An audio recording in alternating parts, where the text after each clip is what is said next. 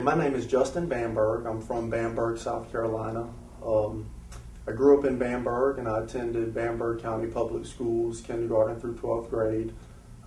Graduated from Bamberg High School in 2005, and then I went to the University of South Carolina where I obtained a bachelor's degree in sociology and a minor in criminal justice. Graduated from there in 2009, and then I went on to attend the University of South Carolina School of Law, where I finished the 3-year program in 2.5 years, graduating in December 2011. I'm currently an attorney. I passed the South Carolina bar on my first attempt, and I'm licensed to practice law in South Carolina and the United States District Court for the District of South Carolina, so the federal courts. I'm also a member of the Board of Directors for the Healing Species Incorporated. It's a nonprofit organization that was founded here in Orangeburg by Ms. Sherry Thompson. It's a great program and basically serves at-risk elementary school-age children throughout the state, teaching them compassion education and violence intervention. We were serving Denmark Oler Elementary School. Unfortunately, our grant money ran out, so we're now trying to get back in that school.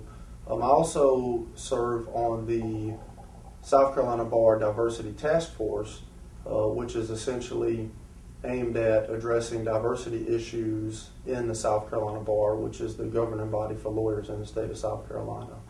As far as hobbies, I'm a pretty regular guy. I enjoy spending time with my family and friends. Every now and then I like to ride our horse. We live out in the country now, Hunter Chapel Road, in the Family Circle neighborhood. Out there, I grew up next door to my great-grandmother. I also enjoy sports, so I still play basketball and try to get out there and exercise when I can. Good.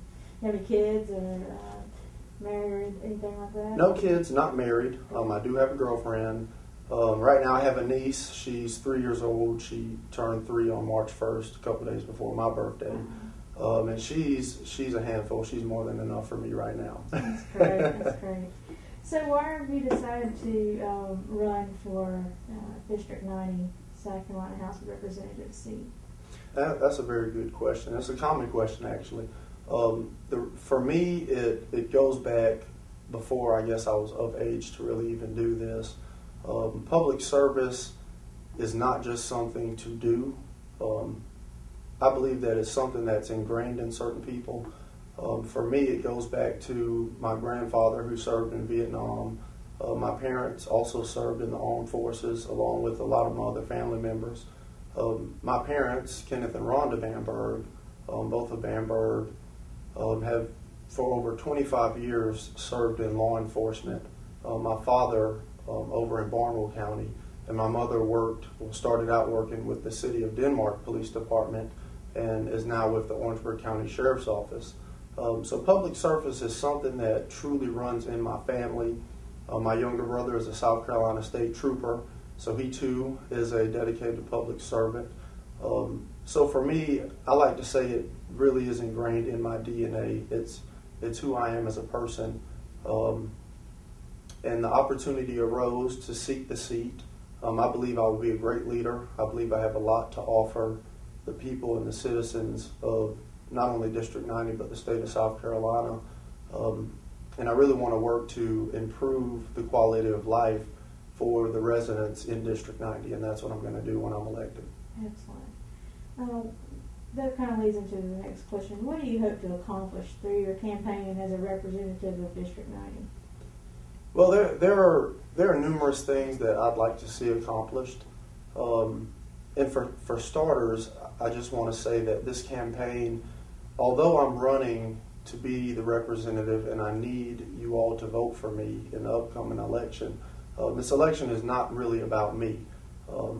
It's about the people of District 90. It's about the citizens who are living and working and spending time with their families every day. That's what it's about.